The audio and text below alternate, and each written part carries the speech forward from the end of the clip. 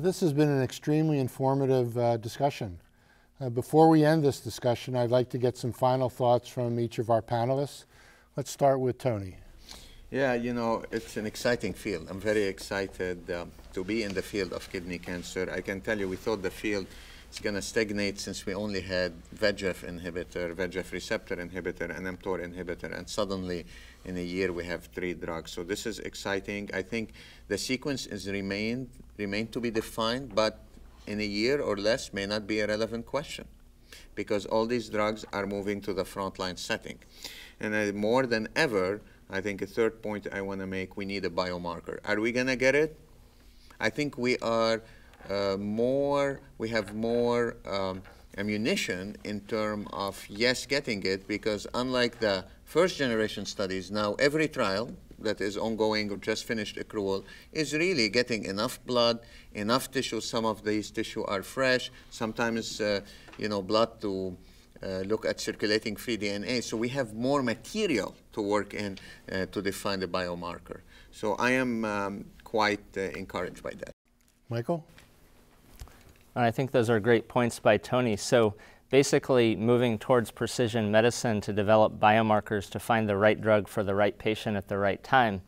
And one thing I want to just make sure is included in that is what I'm calling precision survivorship. So thinking not only about the benefit for the patient in terms of their disease, but thinking about their quality of life. And I think it's very important to continue to generate evidence along the lines of that discussed on those patients in whom active surveillance is important, in whom intermittent dosing may be used, and certainly generating evidence about how we may do dose reductions, whether it's using PKs, again, to keep the patient's quality of life in the discussion as far as the precision medicine initiative. Eric? Yeah, so these really are exciting times, Bob, but I think that the practice of medicine in terms of how we actually take care of patients hasn't changed. And I think it's even more important in 2017 to be able to talk and listen to our patients, to be able to creatively manage toxicity and creatively interpret how progression is or isn't happening in conjunction with the patient. And we really do need to, I think, define success in new ways, using new tools to be able to understand whether or not patients are benefiting. David? So I can't really add anything, but it's been a 2-decade journey for me where I used to talk to patients about whether we could get them beyond 6 months on subcutaneous interferon.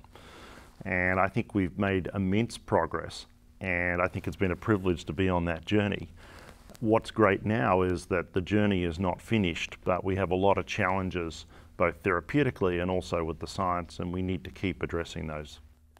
And I think what I'd like to say is to just, to both the patients that hear our conversations as well as our colleagues in the communities that practice and treat kidney cancer patients, that I hope what you've heard today is the complexities, the balanced discussion, the recognition that in some places there aren't the answers that we would like, although we continue to strive to get them, and the recognition that if you're a patient or a doctor, it is never a bad thing to get another opinion from someone who spends their life, like my colleagues, spends their life thinking about kidney cancer and how to address, answer, and ask the right questions for the individual patient. I think now more than ever, we've done a great job in approving over a dozen agents, more to come, but I think to Michael's point, the right agent at the right time for the right patient for the right outcome is what we're all striving for. Thank you all for your contributions to this discussion. On behalf of the panel, we thank you for joining us, and we hope you found this peer exchange discussion to be both useful and informative. Thank you.